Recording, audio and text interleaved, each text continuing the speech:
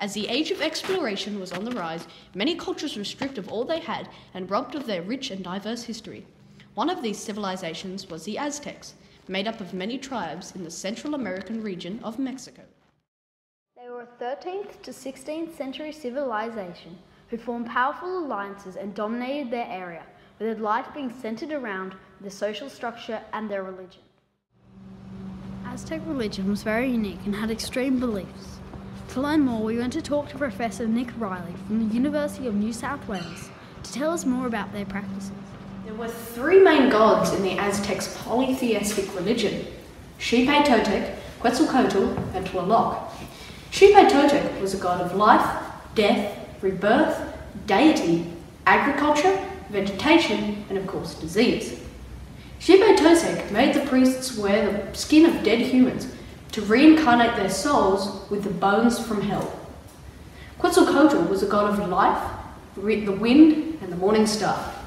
Quetzalcoatl was a famous god who had the human heart ripped out of the body and then thrown down the steps of the temple as an offering to him, the god of life.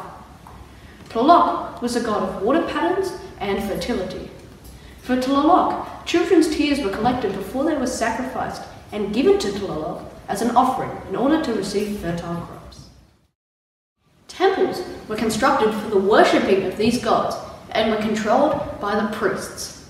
The priests also had to watch the stars and had extreme beliefs such as every 52 years the sun would disappear and the world would end as we know it. In accordance with this, the priests had the citizens destroy all their belongings in a plea of forgiveness to the gods. If they survived this year, the event was repeated in another 52 years' time.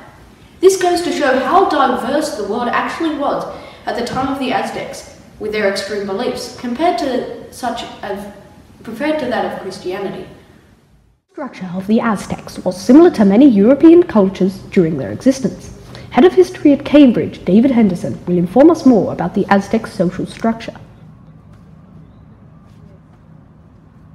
At the top of the social structure in Aztec society was the emperor and nobles, similar to the monarchy and in modern-day England at this time. The Hoi Toitoni, as he was known as, had the ability to make important decisions impacting the community and the whole of society massively, such as going to war. Nobles ran the government, owned the land, and were rich, wealthy citizens who liked to show their dominance over society. Priests and military personnel lived challenged lives, as priests had many roles to carry out, such as watching the stars for religion. Military personnel were under the constant threat of war and had to be ready for any situation possible. Commoners and slaves were the main working forces of Aztec society, as they contributed resources to more important figures. Commoners had shelter in houses and were made to work hard to live with adequate resources. Slavery was not hereditary compared to other European cultures and were treated generally well by their masters. This has been a brief introduction to Aztec society, exploring two key components of their history. As we continue into the future and more information is discovered about the Aztec civilization, their rich history will continue to be increased in modern understanding. Our jobs as historians aren't over yet.